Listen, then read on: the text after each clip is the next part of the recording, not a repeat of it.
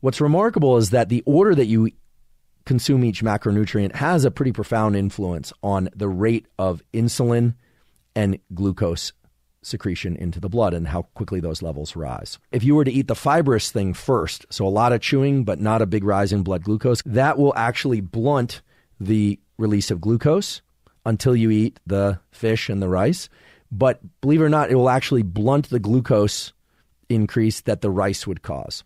Now, I'm not talking about neurotically eating each macronutrient separately in sequence. I'm just trying to give you a picture of what's happening ordinarily. So what does this all mean? It means that if you want a steep increase in glucose, you are very, very hungry, then you should eat the carbohydrate-laden food first, or you should eat a bunch of macronutrients combined. So that would be like the hamburger or the sandwich, the bread, the whatever's in that sandwich all together. If you want to have a kind of more modest increase in glucose, or you want to blunt the increase in glucose, then have at least some of the fibrous thing first, and then the protein, and then the carbohydrate. You will notice that your blood glucose will rise more steadily and that you'll achieve satiety earlier in the meal. Basically, what you're trying to avoid are steep increases in blood sugar. And the order that you eat foods has an enormous impact on that.